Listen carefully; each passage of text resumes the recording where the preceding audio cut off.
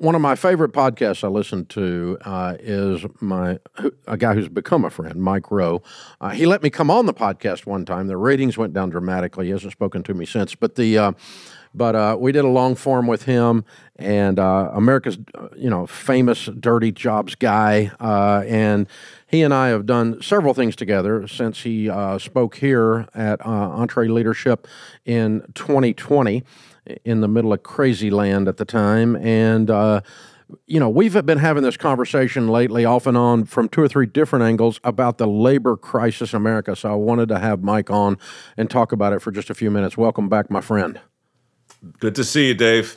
And boy, 2020, that was a time. I was so grateful you invited me to that thing, because it was the first time I felt like, okay, the world's not completely crap the bed. Somebody sensible is still living life. And it was good to be there with you and the whole gang. Well, and I mean, just let's talk about the truth of it is you've never gotten as much hate mail as you got from doing that event. So it was awesome. I mean, you pissed off everybody by being here, because I was in the middle of pissing off the entire world doing the thing. It was pretty crazy. So it was fun, though. Hey, why not? Why not? We got to do it. But you and I have gotten to talk about not only the idea that we've talked about around the student loan crisis. You appeared on our Borrowed Future documentary. We've looked at this labor thing through the student loan crisis. The idea that college is necessary to succeed is absolute bunk. Nothing wrong with college, but the idea that it's the only ticket to success is crazy. What that messaging has done to the trades and how it's killed them, that there's just this backlog of need in the trades now, and you're a champion of that and have done such a good job with it. We've talked about that. You and I have been on the air talking about your work ethic scholarship and the actual tenets of that. What do we call those? What do you call it? The guidelines? Work ethic. Oh, the sweat pledge. The sweat pledge. Thank you. Yes. Absolutely. Right. Yeah. Because that pisses the people off that don't want to work. Right? It's a crazy, well, look, we're living in a crazy time where it seems like overnight that which was virtuous has become a vice, and almost vice versa in some ways. Work ethic, for instance, is officially a bad word in a lot of corporate handbooks now. Ambition, drive, delayed gratification, all the stuff that used to be baked into the basic Boy Scout oath has become, what's the word? Problematic, right? And so politically incorrect, yeah. Well, I mean, listen, that guy you just talked to, Anthony, right? I mean, he's got questions. Those questions are always relevant, and you're great at answering them on a micro level, right? Like, what do you do from a leadership standpoint? How can you help train your people? Yeah. But what you and I are talking about now is what happens when that guy, Anthony, he's still got to run his business, but the pool from which he can recruit went from this big to something about a third of the size. Yep. We got 7.2 million able-bodied men in prime working age sitting out the workforce. That's never happened in peacetime. By sitting out, we mean they are not counted in the unemployment statistics because they're not trying to get a job. That's right. That's the Nick Eberstadt number, right? That's right. And that's really, I mean, I've been singing out of this hymn book for 15 years since my foundation started, and I always kind of lead into it a little bit more every year. But this year is different. This year, coming out of the lockdowns, guys like Anthony, and you're right, he's heroic. Anybody who's trying to run a small business today and recruit in this environment is dealing with Herculean obstacles. Yep. So I've got nothing but sympathy for that guy, and nothing but worry and maybe a little bit of contempt for this giant chunk of our workforce that has simply abdicated. They're just sitting out, Dave, and how they're making ends meet without working, I guess that's a conversation for another time, but it's certainly part of it. Yep. And, helping them not make those ends meet unless they get up off their butts again is a conversation too. Those that don't work, don't let them eat, the good book says. And that's the good book, by the way. And so unfortunately, consequences is one of those words we're not really allowed to talk about that's exactly anymore. right. So because it wouldn't be fair for things to, cause and effect. That's not fair either, I suppose. We could take it all the way back days. to parenting if you want. My granddaughter, Rachel's daughter, we were at the lake house last summer, and she's a little too articulate for a 4-year-old, but I said, "Where's your cousin?" And she said, "He's inside." And I said, "What's he doing?" "He's with his dad." "What are they doing?" "He's experiencing consequences." I said, "Have you experienced consequences?" And she said, "Yes, Papa Dave, I have." At which point I was very proud of both of my daughters and sons-in-law for helping their children experience consequences, because that means that they can actually understand cause and effect. It's good You parenting. and I are old enough. You and I are old enough, and I bet a lot of your listeners are too, to remember a game show once upon a time called Truth or Consequences.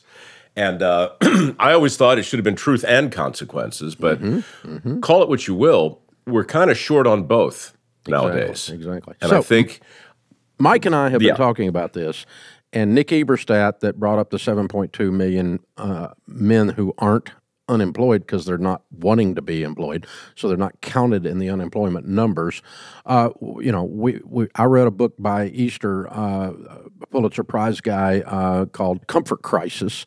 My friend Craig Groeschel, one of the top pastors in America, has written a book on personal growth where he talks about making hard, right decisions, do the right things, do the hard things the right way is part of being a high quality leader. Ken Coleman, that talks about work on our team here at Ramsey, is just going bananas about this whole work ethic and the quiet quitting thing and this race to mediocrity thing. Dr. John Deloney on our team is talking about the mental health side of this, because when you don't work and accomplish things, it causes despair. It causes a loss of dignity. And so there's a mental health application that goes with this. And when you tell a whole segment of the population that they're not essential, and then you see suicide statistics go up, that goes with the territory too. So all of this has been stewing in a gumbo that Mike Rowe and I have been stirring.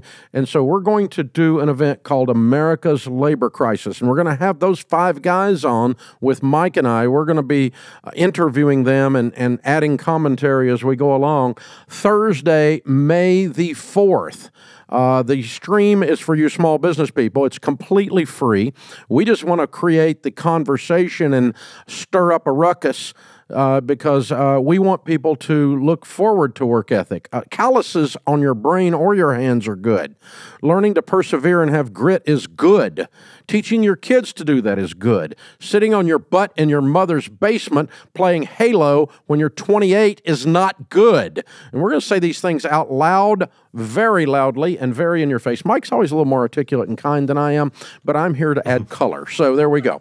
And we'll be doing this from the Ramsey Live Event Center on May the 4th, and we want you to come. Go to EntreLeadership.com/labor crisis, and you can sign up to watch the live stream completely free.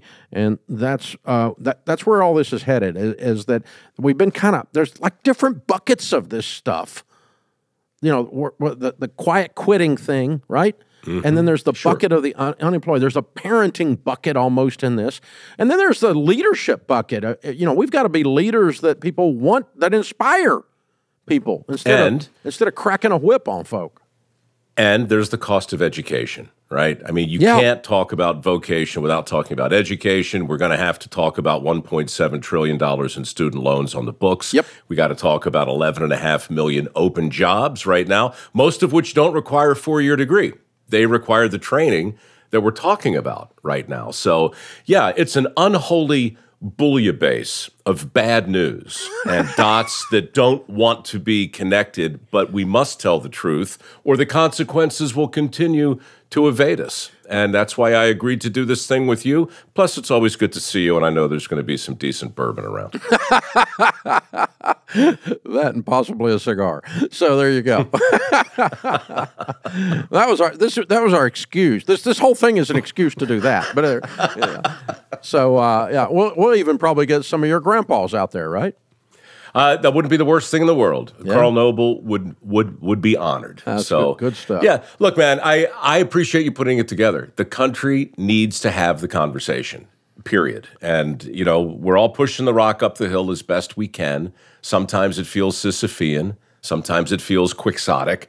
But look, we're all in it together. And if our workforce isn't balanced, if we've got our thumb on the scale, if we're elevating certain jobs over other jobs, we're going to keep getting more of what we have right now. So it starts with a conversation, and I know you and I are going to have a good one. Yeah, well, I'm good at stirring up a ruckus, and you're good at having a conversation. So we'll get it pulled together and do all of that. Hey, I think it's interesting before we wrap this up for the day. Again, America's Labor Crisis, EntreLeadership.com/labor crisis on May the 4th from the Ramsey Event Center. You can actually come there and watch it if you want to for free. Get in touch with us, EntreLeadership team. They'll get you in there. We're not going to, no, we're charging for those tickets on the floor. That's right. But they'll help you get a ticket. Oh, you can get that at RamseySolutions.com/events. You can get that ticket. But anyway, come on out. Mike's going to be with us. Mike, when you ran, I watched you do some of this, some of these points that we've been covering here on Fox and on the, I believe it was with Bill Hemmer, if I remember right. And Sure. And you got almost no pushback. You went on CBS in the morning show, and then and said the exact same thing, and you got hate mail. Sure. Yeah, and I was on CNN last night and CNBC the day before that. And basically, Dave, I'll go anywhere. People want to have an honest conversation, really the same conversation you and I are going to have on the 4th. But look, that's okay. I mean, this is my 15th year running a work ethic scholarship program.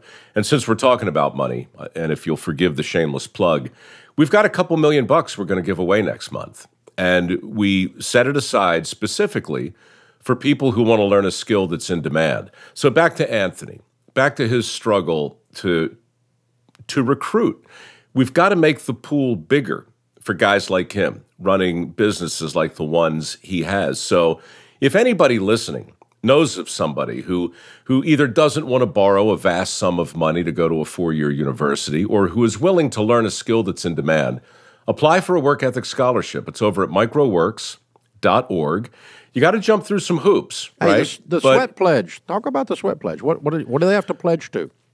Well, that's one of the hoops you got to jump through. You simply have to sign a 12-point pledge that I wrote many years ago that talks about things like personal responsibility with regard to on-the-job safety. It talks about gratitude. The very first one says, I've won the greatest lottery of all time. I'm alive. I walk the earth. Above all things, I'm grateful. If we're not on the same page for that, well, that's okay, but this particular pile of free money is probably not going to be for you. Mm-hmm. We talk about delayed gratification. We talk about a decent attitude. All of that happy horse crap that Horatio Alger was spewing a century ago, it's still for sale. So we're just looking for, I don't care about your grades.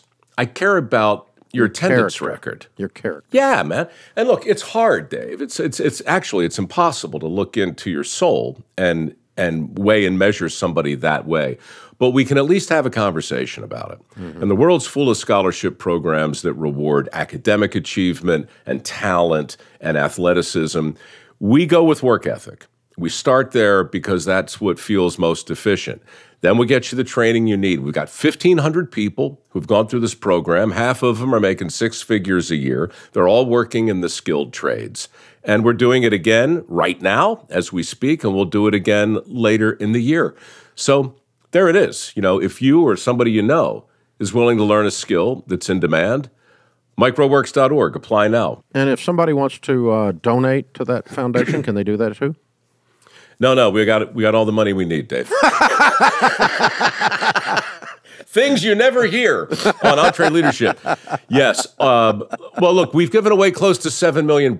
I've raised most of it doing a lot of strange things over the years, but I've never said no to a tax-deductible check at microworks.org. You'll see a giant donate button. That would be your clue. There you go. That's how you hit that. Just hit the button, and then follow through. That's good. Okay, good stuff. Good stuff. May the 4th, America's Labor Crisis with Mike Rowe, Dave Ramsey, Michael Easter of Comfort Crisis, Craig Groeschel, Dr. John Deloney, Ken Coleman, and Nick Eberstadt. All will be with us. Mike and I will be interviewing them, talking about the parts of this discussion that they are experts on, some of the top thought leaders in the entire world. They've got their hands around the numbers, the statistics, the economics, the mental health aspects of this more than anybody walking the planet right now. We put together the A team on this, and really excited to get to do this with you, my friend. Mike Rowe, thanks for hanging out. Thanks for having me, David. I will see you soon. You got it, brother.